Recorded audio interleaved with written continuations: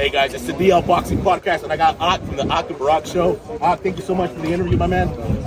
Dude, what did you feel hearing that news? Zurdo Ramirez, Rosado being canceled due to Ramirez not making the contractual weight. What went through your mind, man? I mean, first off, it sucks. I was looking forward to that fight, but also it surprises me how these fighters do it so often. Like, he knew he was going to be well over the fight, but they let it linger on all the way up to the weight. I think we need to start putting the commission needs to start putting rules in a place where they monitor guys' weight leading up to the fight, especially guys that are moving up like Rosado moving up. It needs to be monitored. 100%, man. Not only do they let themselves down, but they let all the fans, the press, everybody down, right?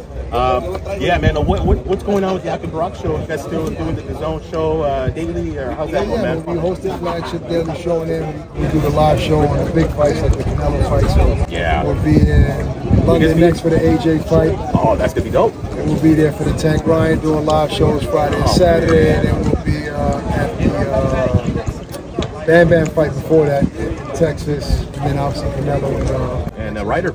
Yeah, Mexico. Are you going to be there in Mexico? Yeah. I mean, we have all the Canelo, Ryan, and AJ fights, so we'll be doing a DBS show there. Right? Speaking of AJ, he's hooking up with Derek James. Yeah. Do we expect to see a more mature, more focused AJ at this point in his career? Yeah, I mean, I think AJ's always been focused for the most part. I think that he just needs a culture shock and a different type of training style he's getting at in Texas. Derek is my boy, and I know he's gonna get the best out of AJ. So I think we're gonna see more aggressive AJ. Yeah, I hope so too. Couple predictions, if you don't mind. We have a big fight with David Benavidez and Caleb Plant. How do you see that fight going down, man? Yeah, I mean, I can't really give you a prediction, man, because I like both guys. I'm cool with both guys. Right. But I think it's going to be I'm saying it's a 50-50 fight. And that's cliche, but obviously Plant has showed us that he can punch.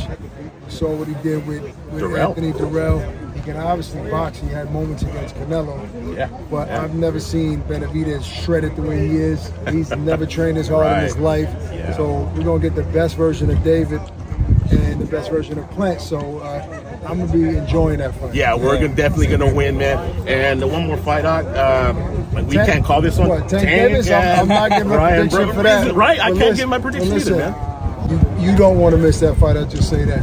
It's going to be a very interesting night.